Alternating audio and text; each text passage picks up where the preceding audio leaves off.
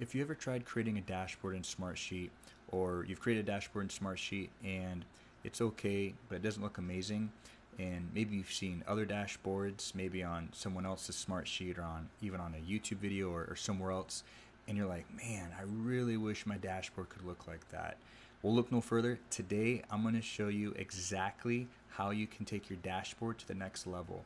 And in this video, Smartsheet has recently come up with some new updates and changes to their dashboards that will make your dashboard look beautiful. And at times it can even look like a website. And so I'm going to show you just a few quick tips and tricks that will put you above the rest of most that build dashboards within Smartsheet, so that you can look your best all the time and look professional as you're creating them for your clients and for your team and for your company. All right, let's dive in.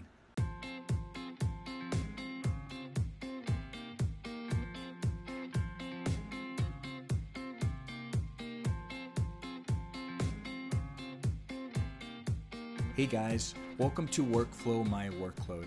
I am your guide, Justin Orazio, and today I'm going to show you how to take your dashboard to the next level, and we're going to be doing that by covering three different things. The first one of which is your background colors, your widget colors, and then most importantly, your widget placement on your dashboard. And you may be asking, Justin, what colors are you talking about? Justin, what is a widget? Well, we'll be covering all of these things today, but more importantly, I'm going to show you how the professionals do it. All right, let's dive into these dashboards. All right, here's the dashboard I created for you guys today. And as you can see here, we have the banner up top, we have our widgets, we have our graphs, our widget graphs, and our widget report. And anytime someone comes to your dashboard that you've created, statistics show that it should not take more than 4 seconds for someone to recognize and know what the dashboard is for. So when they come to the dashboard, it's very important to put at the very least a title, if not a beautiful banner like this with a title embedded, so they know exactly what this dashboard is for. So as someone comes to this dashboard, okay, it's a sales management dashboard. The next thing is you want to make sure that this is aesthetically pleasing. We got some colors in here. This is for a lemonade stand company. I think we all know what a lemonade stand is. We've either bought lemonade from a little entrepreneur, or when we were little entrepreneurs, we were kiddos, maybe we set up our own lemonade stand. But this is just an example. And as you can see here in the lemonade stand banner, we have we got our coral pink colors here. We got some yellow and we got some green. And within this dashboard, I incorporated those colors throughout. So it's aesthetically pleasing. You got your green, your yellow, and your coral. The other thing to keep in mind is for each widget, and real quick, for a widget is any object on your dashboard. And if you click on the pencil icon here, and you click the plus sign right here, these are a list of all your widgets right here. And so, see how the square right here, this is a widget. This is called a metric widget. This guy right here, this is called a chart widget. So if I double click into this on edit mode, or it says right here, this is a metric widget. And it's pertaining only to this guy right here. If I double click onto this guy, this chart right here, this is a chart widget. If I double click onto this one right here, it's highlighted, this is a shortcut widget. Again, all your widgets are right here. Metric, your chart, your shortcut, so on and so forth.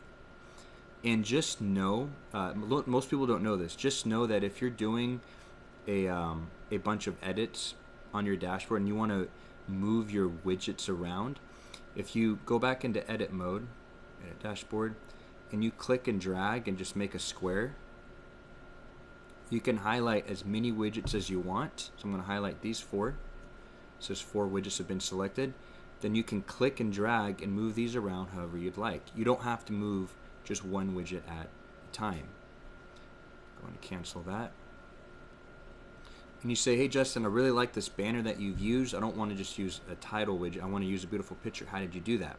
Hey guys, real quick, if you're finding this helpful so far, I've actually created a free user guide. It's a PDF that'll be sent right to your inbox that gives you the top 32 functions that are the most successful within Smartsheet. I tell you what they are, I show you a brief description how to use them, and what instances to use them for. Again, it's a free PDF guide. It's one sheet. It's all yours. I created it just for you. Just click in the bio below and it's yours. All right, let's get back to this video. There's a beautiful picture. How did you do that? Well, what I did was I went into Canva and I just threw on a picture, put on the logo and the name of the dashboard. It's all within this picture.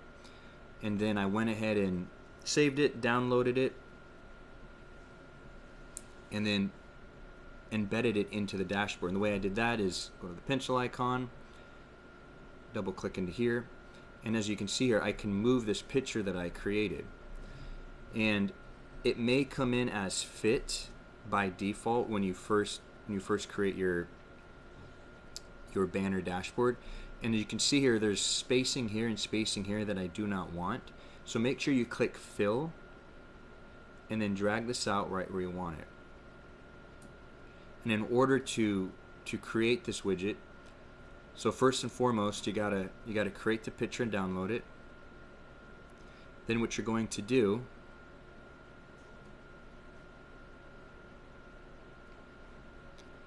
is you're going to click on the edit, you're going to click add widget, and let's go ahead and we can add an image here. Another way to get to your widgets right here is clicking on the plus sign. These are the exact same thing: metric chart, shortcut report, metric chart, shortcut report, so on and so forth. These are the same thing, left and right. So I'm going to go ahead and click on image, and then I'm going to go ahead and click select image, upload from computer. I'm going to click on my Lemonade dashboard banner, click upload. Give it a few seconds. It's going to think. Now by default it's going to be fit, and so if I just drag it out now, it's going to have some gaping, and I don't want that. So I'm going to go ahead and choose fill, and then I'm going to go ahead, click on my dashboard and drag it all the way to the top. Click save, and there you go. Now I'm not going to go into the details of creating each and every type of widget. I do have another video that covers that you can see on this card right here. But today I just wanted to go over your placement and the colors. So as I mentioned before, someone comes to your dashboard, they know exactly what it is within 4 seconds. We got our high level view, or a 10,000 foot view as they say, just high level metrics. And then in the middle here we got our graphs. And then last but not least, we get even more granular, which is our reporting. And in any dashboard, rule of thumb to keep in mind is start at the 10,000 foot view, start high level, just high level numbers, keep it simple. And as somebody scrolls down your dashboard, it should begin to get more and more granular. So right here we start getting really detailed. And the metrics right here, we got gray, yellow, green, and coral. So north side is gray. Our chart right here, north side is gray. We got east side is yellow. I made sure that east side is yellow, so on and so forth. So you want to make sure that those match so it's very easy to read and not confusing. And the last thing I wanted to cover today is some updates that Smartsheet has done to their dashboards, which is awesome. As you can see here, the background is not white or gray. Before that was the default colors that you were forced to use. Well, Smartsheet made some updates where you click on the pencil icon and then you click on the gear icon. Look at this. You can choose any background color you want and any background of the widget color that you want. So the background color, if you click change, they give you some default colors, but just know if you click on this plus sign here under custom, you can put in your own hex code and it will be any color you want. So for instance, say I want to change the background. Now bear in mind, bear with me, I will not save it like this. It's going to look super ugly, but I just want to show you what it looks like.